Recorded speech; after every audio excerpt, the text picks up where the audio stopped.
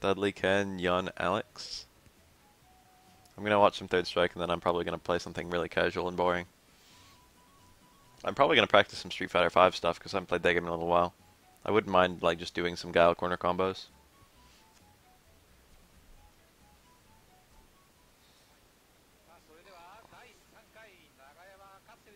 Alright, where's the game start? Ken and Dudley. A classic. If you don't like this matchup, you might as well not watch Third Strike. Dudley's actually not that common. Ooh, that was pretty nice. Low punches can be parried low or high, which makes them somewhat vulnerable as pokes. Nice. Whoa, that confirm! Most players avoid confirms like that if they can help it. Ken can only confirm into super off of 3 normals. If he wants to confirm off of 2, if he wants to confirm into Shoryuken or anything else, he has to go off 2 normals. And the confirm off 2 normals is kind of tight. So it's always really impressive to see combos like that. Shoto players avoid that confirm if they can help it. Cut, short, stand, jab. All Shotos have it. But it's very, very precise.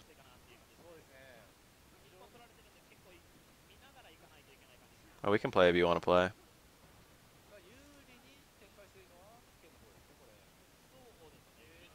Ooh! Staying strong on a crouching opponent is like a 4 or 5 frame link into super. Oh, he had another one there. He might have had to car it because he wasn't point blank.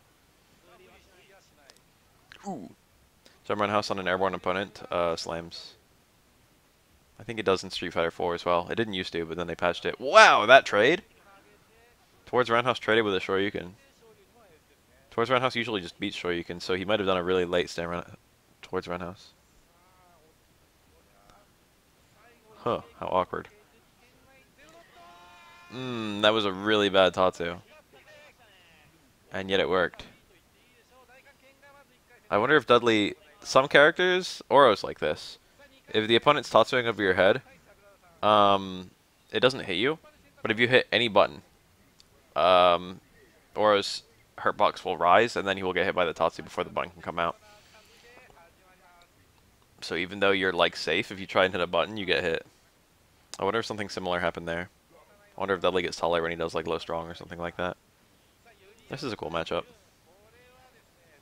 I've seen plenty of Sho. He's quite good.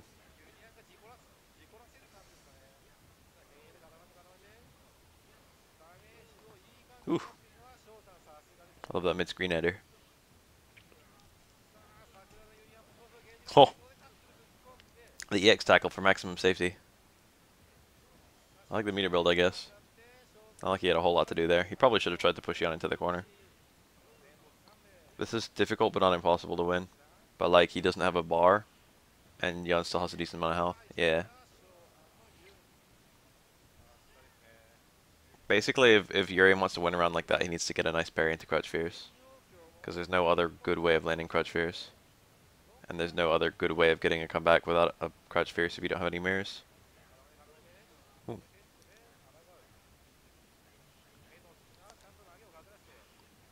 That was the target combo.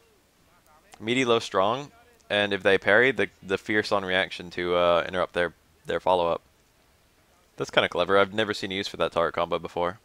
Low, strong, low, fierce. That's like one that's almost never pulled out. There are a lot of little subtle uses for the target combos in Street Fighter 3. And in Street Fighter 4, when they ported over the Third Strike characters, they didn't really make a purpose for a lot of them because parries didn't exist and it was hard to make like new purposes. Shoulder comfortably goes under EX mirror.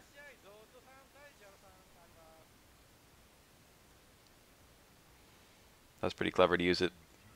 I want to say it was clever, but it kind of wasn't because like that was his go-to juggle anyway.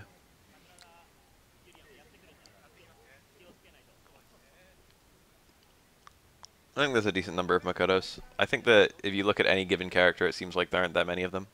But it's just because there's a lot of characters and not a lot of players.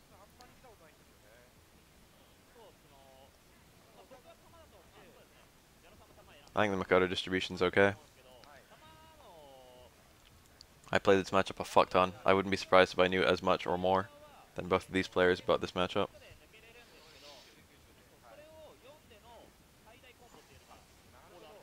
I like this. No, that was so obvious. That was a cross-up unblockable if he successfully jumped over. Urian had like 2 things he could have done there. That was nice. He could have done dash forward towards strong and juggled there. Not really matchup specific, that's kind of everything. Nice. EX mirror, very good. Yeah, the fireball doesn't go through the high mirror. Aura's really good at sitting on a life lead in this matchup. Urien can't efficiently open him up. And Oro can counterpoke Urien pretty comfortably. That was nice, that was good charging.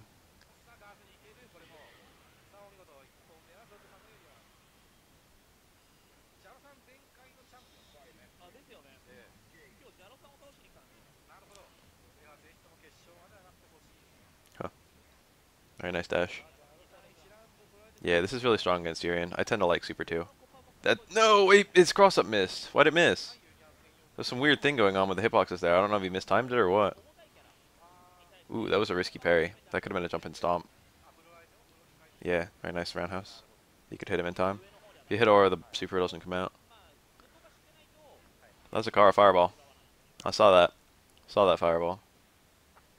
Aura can get a little bit of extra range distancing. There it was. That was the fireball, high connect, dash in towards strong. Very nice. No! Why didn't you get a jumping combo? He could have killed off of that and built more meter. That's pretty nice play.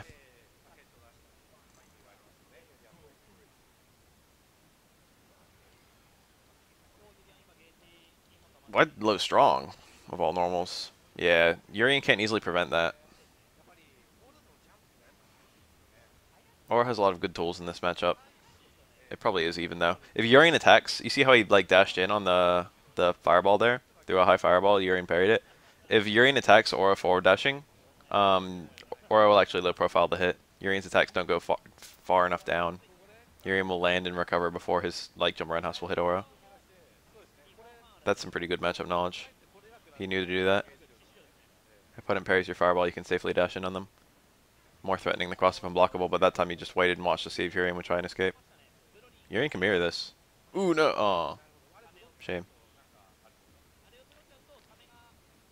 It's kind of... Ooh, nice.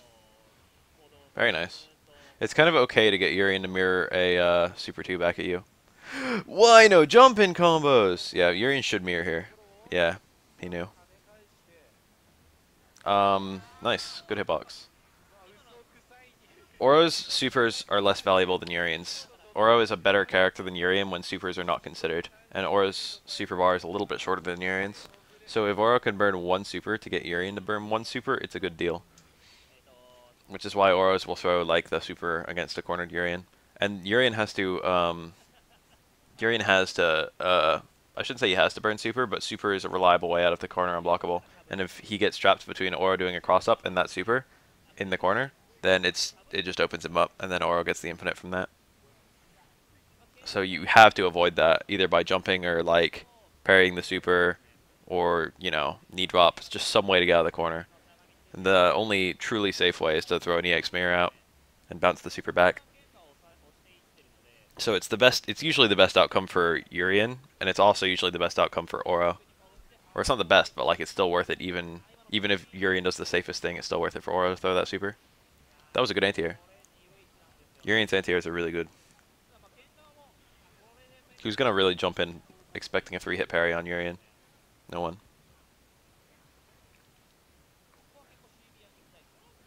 Ugh!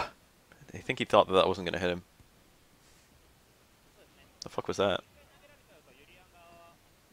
Note that Urien has a really hard time doing anything from a far parry.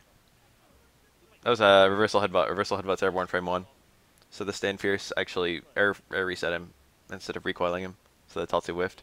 He thought he was trying to bait like a super or something, I don't know.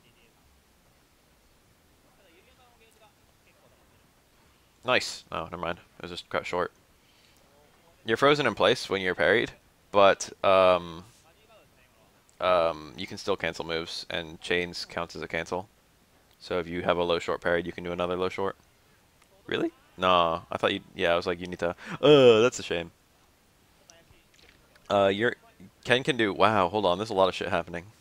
This is a crazy game. Hold on. I like saw too much too fast. That's really cool that he went for that forward dash. If you get very particular connects of EX Tatsu, Okay, so Urian right there goes for stand strong at the X headbutt. Crouch Fierce is pretty slow, and it either doesn't punish there or it's like a just frame punish there because Ken's Super 3 is really safe. It's like only minus like 7 or 8 or something like that. Um, so like Urian's Crouch Fierce is pretty slow, and that's what he wants to land, and that's his main launcher. But he does have another launcher for things that are hard to punish with Crouch Fierce, and it's EX Headbutt. But EX Headbutt's pretty slow, but you can cancel it from Stand Strong. But in order to cancel it from Stand Strong, you need to have down charge and then do like a standing move into a flash kick motion, into a Buffalo Headbutt motion. So he was holding down, and then he tried to release down, hit Stand Strong, and then do up and punches. But he got the up and punches too early. Or he might have gotten the stand strong Kara EX headbutt. Anyway, there Ken does EX Tatsu, and he has a good angle that gets a high connect, so he actually tries to do forward dash in into uppercut, and that lets you get a double uppercut if you can do the Kara uppercut. But against in a lot of scenarios you don't have time for that dash, but in that scenario I think he did, but he just missed it. That was a lot of really crazy like good decisions that didn't quite play out in a very short amount of time. He got a far strong there. He could have linked the super. He had the meter. Far strong is a super confirmed for Ken. You can do far strong and then buffer super, and every single time you see the far strong connect, you can react. It's not that difficult.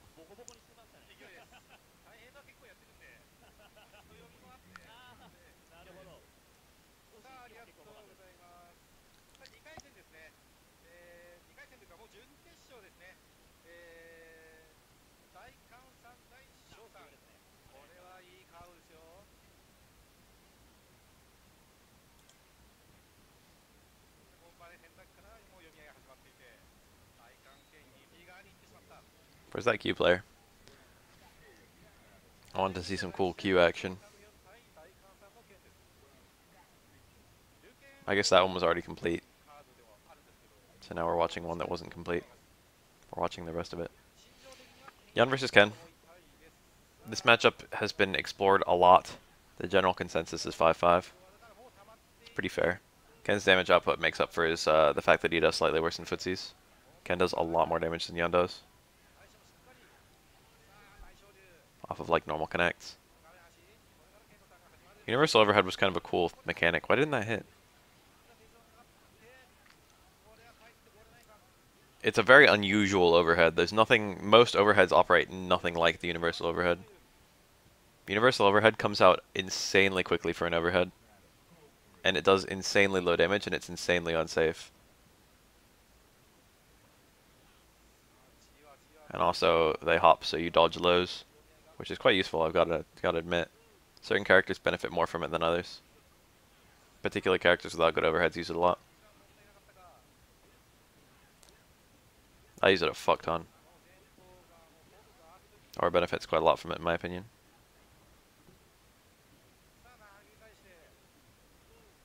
I was a bit early on the backing. Telegraphed it a bit. Yo, that was nice.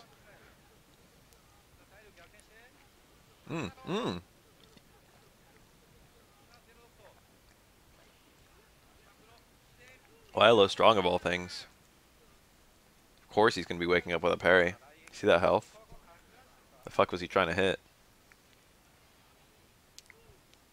Should have kept it close and mixed it up between meaty close strong, meaty throw, or meaty low short.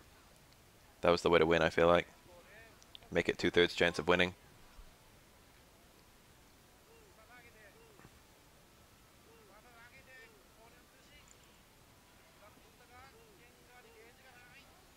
Alright. This might be able to kill. Yeah. That was a very good ender. You almost never see that one. That was like good knowledge. I wonder why you don't see that one more often. Maybe it's a salvage ender. For like when you don't have time for a ender that builds more meter or something like that.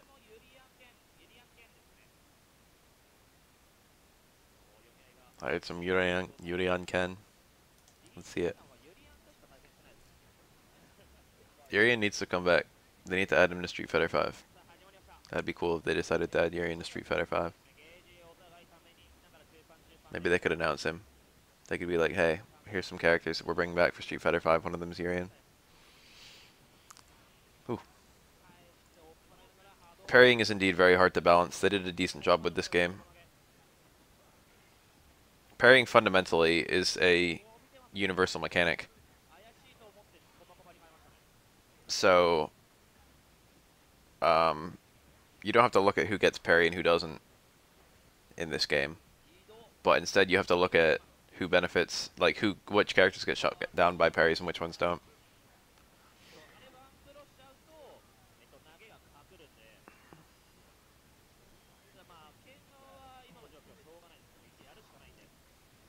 Ooh.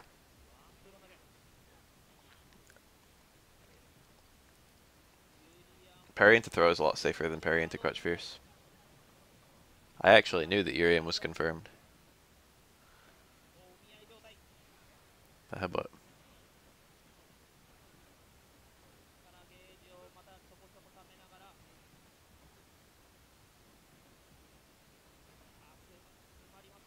There aren't that many like days left for a new character to come out, you know what I mean? If they're gonna bring out a character in May, there's not much May. We're like nearly done with May.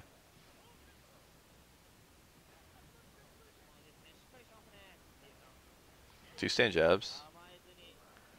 Despite its appearance, stand jab can actually be parried high or low. I think he was trying to anti-air with it. He just hit it kind of late because he didn't know S parry.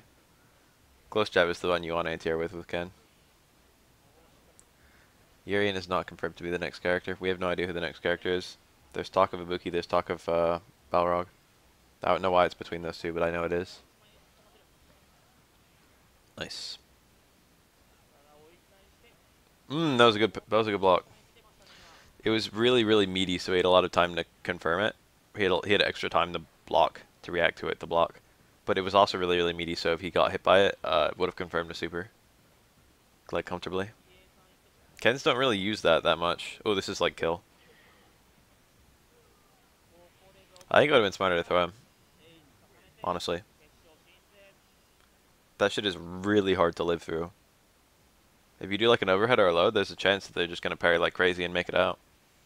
But if you throw them, no one's ready for parry a couple hits and then take a throw and then parry during the throw tech or whatever. I don't even know if you can parry when breaking out of a throw. I don't know how that works. Maybe you get thrown during like a parry, during like a meaty fireball. It seems like the fireball always immediately hits after the throw break. I don't know if it's blockable, I don't know if it's parryable. Two Kens.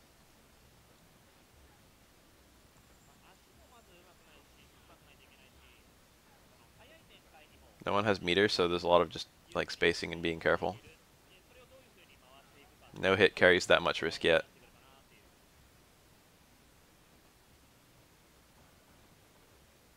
So you can afford to do some stuff you wouldn't be able to do later on.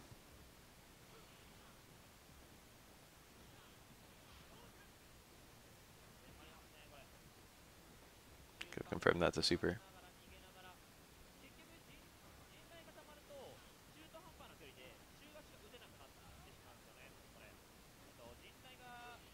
Oh, that could have been low forward super. Or at least low strong super.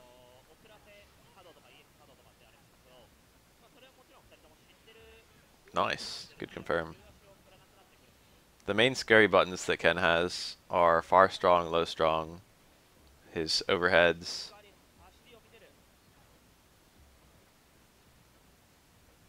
I guess like his target combo and stuff. Anything that can confirm it to super quite comfortably. Low short. That's why you can doesn't build meter or anything. You have to get to the active frames for it to build meter. It's just for style. Ooh.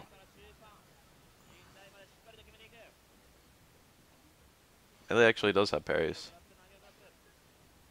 Just frame guarding and whatever.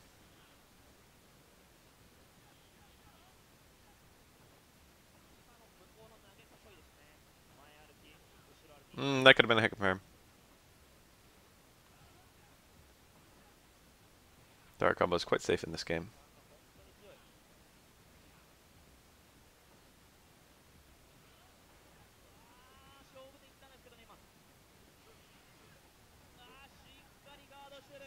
Very nice.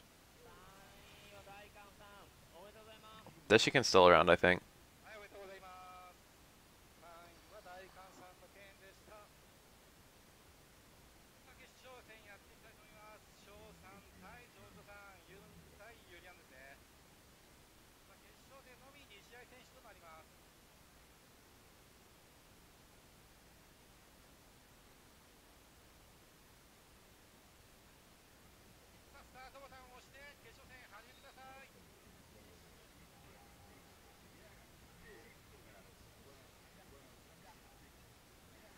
Yeah, 1 frame parry is a huge difference from like a 7 frame parry. The biggest thing about third strike parries is that they're very, like, the window to hit them is pretty big. It's just that there's a huge risk associated with which direction you parry. And even though the window is big, you know, there's, what the fuck is that mirror? Did he mean to do that?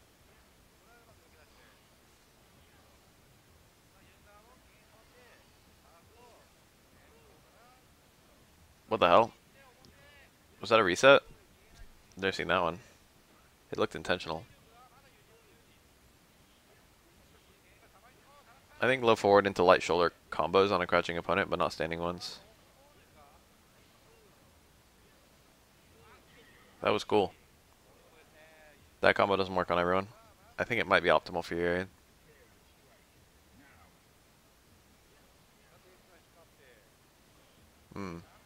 This hurts. That's a very bad starter to eat. It's one of the worst ones. That really fucked him up. Let's look at the damage of that combo. Holy shit, he's eating everything this round.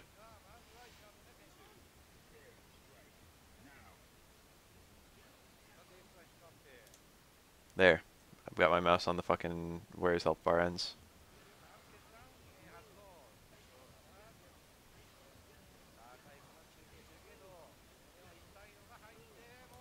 Urian has quite a lot of health, and that did straight up half his health bar. That was a lot. That was a really painful starter to eat. 12 player. Yamazaki, perhaps? There's a 12 player named Yama and another 12 player named Yamazaki. They're both extremely good. Yamazaki's the more well-known one. Yamazaki is a very good 12.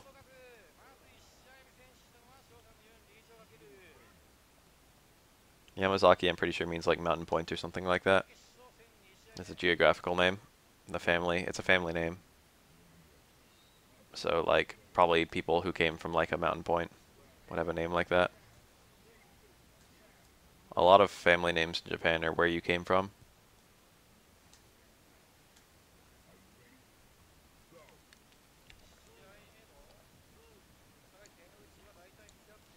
It's kind of neat that that like ancient language is still pretty much exactly the same. You can still just discern the meanings of names. Ooh, very nice. That was really cool. Sho is very good, isn't he? Jesus. The range he's standing at is so good because even if he gets parried, he's not vulnerable of crouch fierce. Like, even though he's still pushing a decent mix-up for how far away he is. And he's getting like these not quite frame traps.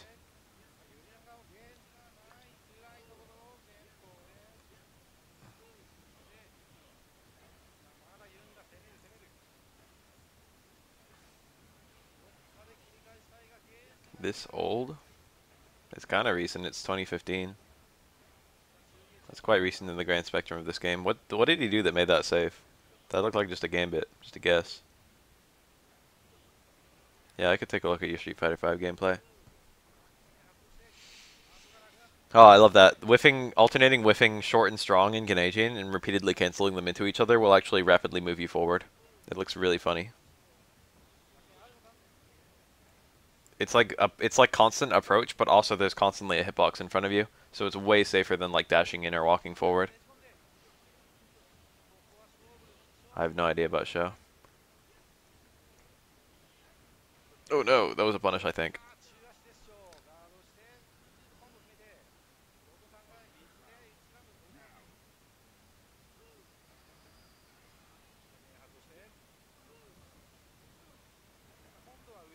Kurotsky appears. You have the target combo. Nice parry. He didn't really need to do that. The mirror was pushing him into the corner.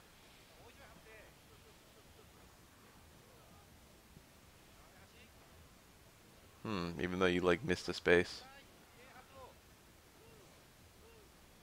Well, that was supposed to be a cross up, I think. That's super precise to time. Because if, hold on, let me look at that. That's like a really crazy trick. I can't believe he went for it. So you get that dive kick. If you time that dive kick correctly, if you do it too early, then you'll land on the other end of him without hitting him midair. And that's what happened here. He did it too early. And if you do it too late, your aim will stand, and you won't be able to go through him. It'll just hit on the front because he'll get in the way. He'll get in the way of the hitbox.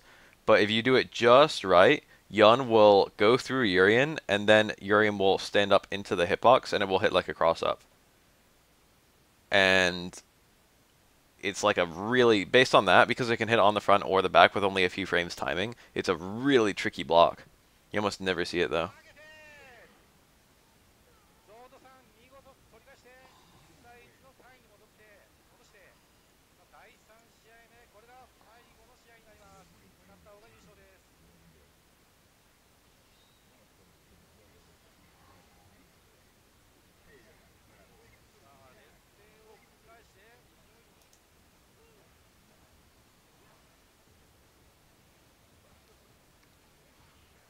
Ooh, Snowrun House moves your her box back. Grab box, I suppose. Everything. It moves all of you back. Oh no! Okay, it was a reset. It was accidental for sure. But he's still really dangerous in Gane. Ghost medium kick into super jump carries the risk that you're going to dive kick into them at some point during the jump. So it's a little hard to anti-air because if you want to anti-air, you could eat a dive kick. And also the dive kick is pretty easy to anti-air, but if you're waiting for the dive kick, you just might not do one. Good jump. Oh no, it's fine. That was a good trade. It was like worth dash punching to bounce off of that. Nice parry. Even with that double parry, he didn't get any reward. Like, he could have done jump fierce if he wanted to. That would have done more than his jump jab that he did. But, like, he couldn't get anything worse than a jump fierce. Stand fierce. That was probably on a low parry because Urian was crouching and not blocking. Then Urian has no meaningful reversal. I'm sure he had a juggle there. Yeah, those instant airborne attacks are not very good. They're good at getting out of stuff, but they're not good at getting out of juggles. Looks like that guy won. Show. Where's the